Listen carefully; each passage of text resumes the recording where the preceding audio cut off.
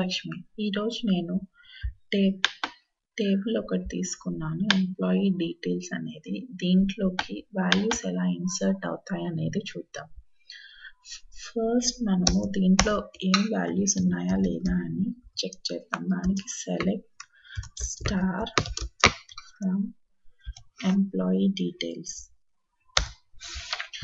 ఇలా సెలెక్ట్ చేస్తే మనము సెలెక్ట్ చేసుకొని ఎగ్జిక్యూట్ చేస్తే దాంట్లో టేబుల్లో ఏమేం వాల్యూస్ ఉన్నాయనేది చూడొచ్చు అనమాట. చూడండి, ఇప్పుడు employee ID, employee name, employee department అనే 3 కాలమ్స్ ఉన్నాయి, కానీ దాంట్లో ఏమీ వాల్యూస్ లేవు. అందుకని ఇప్పుడు నేను దాంట్లోకి వాల్యూస్ ఇన్సర్ట్ చేయాలి అనుకుంటున్నాను. దానికి ఇన్సర్ట్ స్టేట్మెంట్ అనేది యూజ్ చేయాలి. ఇన్సర్ట్ స్టేట్మెంట్ ఎలా యూజ్ చేస్తామంటే, ఇన్సర్ట్ ఇంటూ ఏ టేబుల్లోకి ఇన్సర్ట్ చేస్తున్నాం అనేది సెలెక్ట్ చేసుకొని దానికి కాలమ్ నేమ్స్ ఇవ్వాలి. కాలమ్ నేమ్స్ ఏంటి? ఈఎంపీ ఐడి, ఈఎంపీ నేమ్,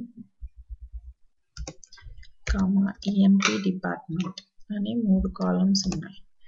దీంట్లోకి ఇప్పుడు వాల్యూస్ ఏమిస్తున్నాం అనేది, వాల్యూస్ బ్రాకెట్లో ఈఎంపీ ఐడి 1, ఇంటీజర్ కనుక 1, మళ్ళీ నేమ్ వచ్చి స్ట్రింగ్ varchar కనుక పేరు ఇస్తున్నాం మనము ఆనంద్ అని. Next thing is EMP department is integer కనుక నేను 2 అనే డిపార్ట్మెంట్ ఐడి ఇస్తున్నాను. ఇప్పుడు మనం దీన్ని టేబుల్లోకి ఇన్సర్ట్ చేద్దామంటే సెలెక్ట్ చేసుకొని ఎగ్జిక్యూట్ చేస్తే 1 రో ఎఫెక్టెడ్ అని వచ్చింది. ఇప్పుడు మనం ఆ వాల్యూస్ ఇన్సర్ట్ అయ్యాయో లేదా అని చెక్ చేయాలంటే సెలెక్ట్ చేసుకొని ఎగ్జిక్యూట్ చేసి చూడండి, ఈఎంపీ ఐడి 1, ఆనంద్, డిపార్ట్మెంట్ 2 అనేది ఇన్సర్ట్ అయింది. నెక్స్ట్ ఏం చేస్తామంటే, నెక్స్ట్ ఇంకొక రో ఇన్సర్ట్ చేద్దాం టేబుల్లోకి. Insert into employee details. ఇక్కడ మనము సేమ్ కాలమ్ నేమ్స్ ఇస్తాం, EMP EMP name, EMP department. దానికి వాల్యూస్ 2,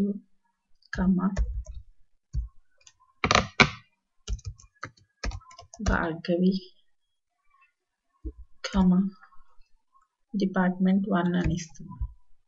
ఓకే, ఇప్పుడు దీన్ని కూడా సెలెక్ట్ చేసుకొని ఎగ్జిక్యూట్ చేస్తాం. నెక్స్ట్ మనము ఇంకో విధంగా ఎలా ఇన్సర్ట్ చేయొచ్చు అంటే, కాలమ్ నేమ్స్ ఏమి ఇవ్వకుండా మనం అన్ని కాలమ్ నేమ్స్, అన్ని కాలమ్ వాల్యూస్ ఇస్తున్నామంటే మనం స్పెసిఫిక్గా కాలమ్ నేమ్స్ ఇవ్వని అవసరం లేదు. డైరెక్ట్ వాల్యూస్ అని చెప్పేసి 3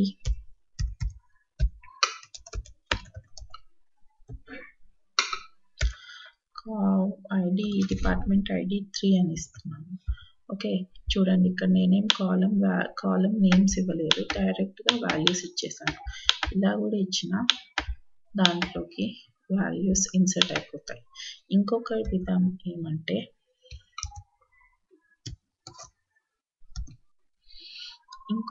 ఏమంటే, ఏదైనా మనము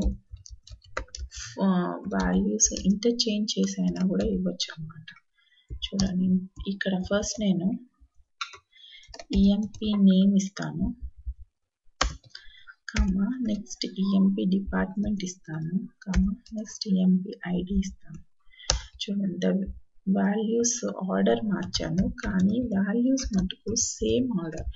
ఇక్కడ మనం ఏ ఆర్డర్లో ఇచ్చామంటే అదే ఆర్డర్లో ఇక్కడ కూడా ఇవ్వాలన్నమాట. ఇప్పుడు దానికి EMP ID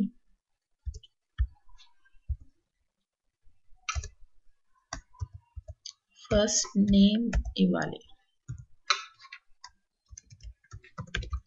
Chaitu, EMP department నేను 3 అని ఇస్తున్నా, ఐడి ఈస్ 4. చూడండి, ఇలా ఆర్డర్లో ఏ ఆర్డర్లో ఇస్తే వాల్యూస్ కూడా అదే ఆర్డర్లో ఇవ్వాలి. నెక్స్ట్ ఇంకో విధం ఏంటి అంటే, ఏదో ఒక్క వాల్యూనే ఇచ్చాను అనుకోండి, నేను ఫస్ట్ ఈఎంపీ ఐడి మటుకే ఇస్తున్నాను, మిగతావి ఇవ్వడం లేదు. వాల్యూస్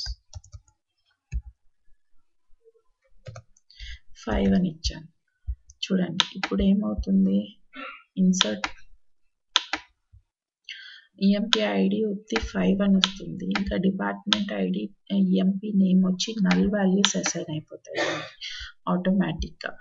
ఇప్పుడు మనం ఇవి ఎగ్జిక్యూట్ చేద్దాం. ఇన్సర్ట్ అవుతుంది, చూడండి ఇన్సర్ట్ అయిపోయాయని చూద్దాం, ఏం వాల్యూస్ ఇన్సర్ట్ అయ్యాయా అని. చూడండి నల్ వాల్యూస్. లాస్ట్లో మనం ఏమి ఇచ్చాము, ఓన్లీ ఐడి ఒకటే ఇచ్చాము, అందుకు మిగతా 2 నల్ వాల్యూస్ యాక్సెప్ట్ చేశారు. ఇలా ఈ విధంగా మనము టేబుల్లోకి వాల్యూస్ ఇన్సర్ట్ చేసుకోవచ్చు. ఇంకోటి ఏం చేయొచ్చు అంటే అప్డేట్ చేసుకోవచ్చు. మనం టేబుల్లో ఏవైనా చేంజెస్ చేయాలి అనుకుంటే మనం అప్డేట్ స్టేట్మెంట్ యూస్ చేయొచ్చు. అది ఎలా అంటే update table name set EMP name equal to, నేను ఏదైనా ఒక నేమ్ మార్చాలి అనుకున్నాను అనుకో, అది ఏమని మార్చాలి, లత అని రాశాను. Wear EMP ID is equal to 1. EMP ID 1 ఉన్న వాళ్ళకి పేరు నేనేమి ఇవ్వాలనుకుంటున్నాను, లత అని ఇవ్వాలనుకుంటున్నాను. అందుకు నేను చేంజ్ చేయాలనుకుంటే అప్డేట్ స్టేట్మెంట్ యూస్ చేయాలి. చూడండి అప్డేట్, నేను ఏం చేశాను, అప్డేట్ టేబుల్ నేమ్ సెట్, ఏం సెట్ చేస్తున్నాము, ఎంప్లాయీ నేమ్ చేంజ్ చేస్తున్నాము. దేనికి, ఈఎంపీ ఐడి ఈక్వల్ టు 1 అనే దానికి ఐడి ఈక్వల్ టు 1 ఉన్న వాళ్ళది పేరు చేంజ్ చేస్తున్నాం. ఎగ్జిక్యూట్. సి 1 రో ఎఫెక్టెడ్ అని వచ్చింది, చూద్దాం మారిందా లేదా అనేది. దానికి సెలెక్ట్ చేసుకొని ఎగ్జిక్యూట్. చూడండి నెంబర్ ఈఎంపీ ఐడి 1 ఉన్న వాళ్ళకి లత అని మారిపోయింది. అదే నెక్స్ట్ ఒకవేళ మనము ఎంప్లాయీ ఐడి ఇవ్వలేదనుకోండి, ఇక్కడ వేర్ కండిషన్ ఇవ్వలేదు అంటే అప్పుడు ఏమవుతుంది, దానికి తెలియదు అనమాట, ఎంప్లాయీని ఏ ఐడికి చేంజ్ చేయాలి అనేది తెలియదు. ఇప్పుడు చూడండి నేను ఇది ఎంప్లాయీ ఐడి ఈక్వల్ టు 1 అని డిలీట్ చేస్తే మొత్తం ఎంప్లాయీ ఐడీస్ అన్నీ ఇప్పుడు 5 ఐడీస్ ఉన్నాయి. ఈ 5 ఐడీస్ అన్నిటికీ మారిపోతుంది. చూడండి ఇప్పుడు మొత్తం అన్ని రోస్కి ఎఫెక్ట్ అయిపోయింది, 6 రోస్కి ఎఫెక్ట్ అయిపోయింది. అంటే మొత్తం 6 రోస్ ఎంప్లాయీ నేమ్స్ మారిపోయినాయి. అందుకే మనం ఏ దానికి చేయాలనుకుంటే దానికి కండిషన్ ఇవ్వాలి, వేర్ కండిషన్, అప్పుడు మారదన్నమాట. చూడండి ఇప్పుడు నేను మళ్ళీ ఇన్సర్ట్ చేస్తున్నాను అన్ని వాల్యూస్.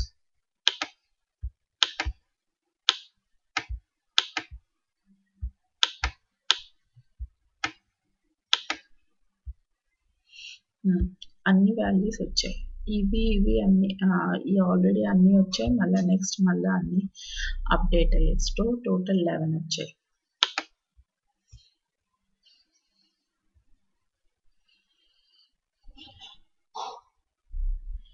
ఇంకొక అప్డేట్ ఎలా చేయొచ్చు అంటే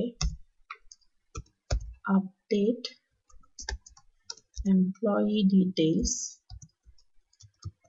set emp underscore name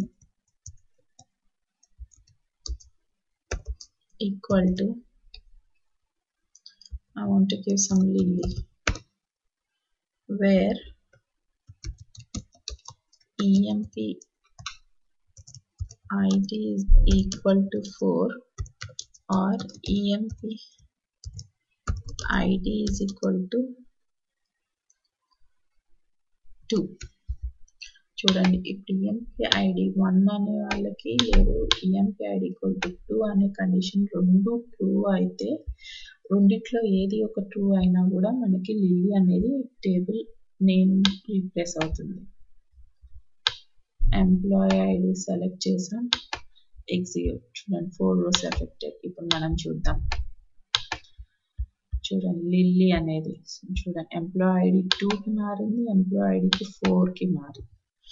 అందుకు ఆర్ కండిషన్, ఇక్కడ ఆర్ కండిషన్స్ చెక్ చేస్తుంది అనమాట. ఇదర్ ఎంప్లాయీ ఐడి 1కి మారాలి, లేదు ఎంప్లాయీ ఐడి 2 ఏదున్నా ఎంప్లాయీ నేమ్ లిల్లీ అనేది మారుతుంది. అదే ఇక్కడ మనం ఎండ్ కండిషన్ ఇచ్చామనుకోండి, నెక్స్ట్ ఇంకొకటి ఎలా ఎండ్ కండిషన్ ఎలా ఆపరేట్ అవుతుందని చూద్దాం.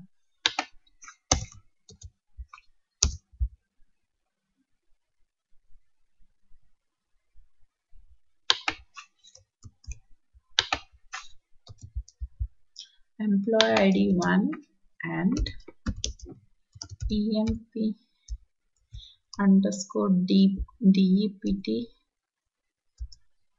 equal to 2. ఇక్కడ ఏమని మారుతుంది, మనం ఏమని మారుస్తాము, మ్యాగీ.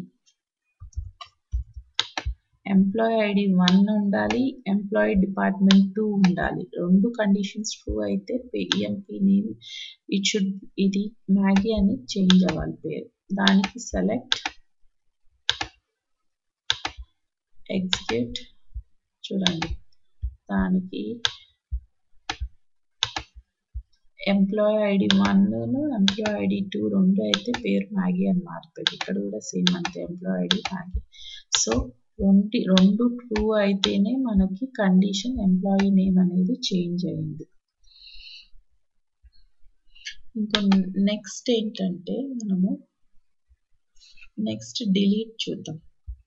డిలీట్ స్టేట్మెంట్ చూద్దాం. దానికి ఎలా యూజ్ చేయాలి, delete from employee details wear EMP underscore ID equal to 5. మనం ఏం చేస్తున్నాం, ఎంప్లాయీ ఐడి 5 ఉన్న వాళ్ళది డిలీట్, ఆ రోని డిలీట్ చేస్తున్నాం. చూడండి మన ఎంప్లాయీ ఐడి 5 ఉన్నదాన్ని ఎగ్జిక్యూట్ చేస్తే 2 rows ఎఫెక్టెడ్. 2 ఎంప్లాయీ ఐడీస్ 5 ఉన్నాయి కనుక అవి రెండు డిలీట్ అయిపోయాయి. ఇప్పుడు చూడండి ఎంప్లాయీ ఐడి 5 అని ఉండే అనేది ఏది ఉండదు. So employee ID equal to 5 అనేది అంతా డిలీట్ అయిపోయింది. లేదు మనం ఇలా కండిషన్ ఇవ్వలేదు అనుకుంటే వేర్ కండిషన్ మొత్తం అన్ని రోస్ డిలీట్ అయిపోతాయి. చూడండి మనం చూస్తే డిలీట్ అన్ని రోస్ డిలీట్ అయిపోయాయి, అంటే ఇప్పుడు ఏ రోస్ లేవు మనకి. సో ఇప్పుడు నేను మళ్ళీ దాంట్లోకి ఇన్సర్ట్ చేస్తున్నాను సేమ్ వాల్యూస్.